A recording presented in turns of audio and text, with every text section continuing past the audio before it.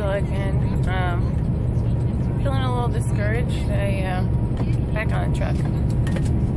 I've been trying to film workouts and it just isn't working. I've wasted a lot of time and energy on it so far. I really need, boy, that light is bright.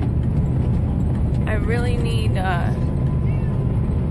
some kind of tripod or something. I'm not sure, but it really has been interesting to say the least. But as you can see behind me, this is my tip of the day.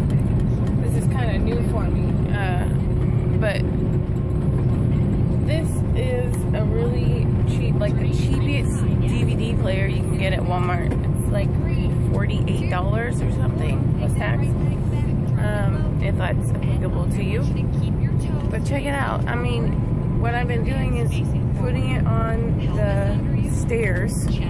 Putting it on the stairs of the truck right outside. You get outside the truck and you use, you know, what they tell you need. In this particular video, you need either weights or a resistance band and a mat.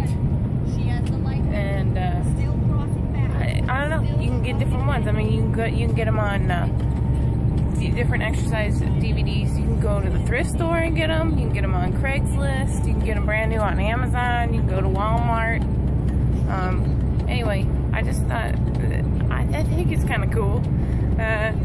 But tip of the day, just something else for you to consider. But anyway, work it, girl. Work it, girl. 4, 3, 2, If you want those changes, you gotta make the effort to do it. So let's do it.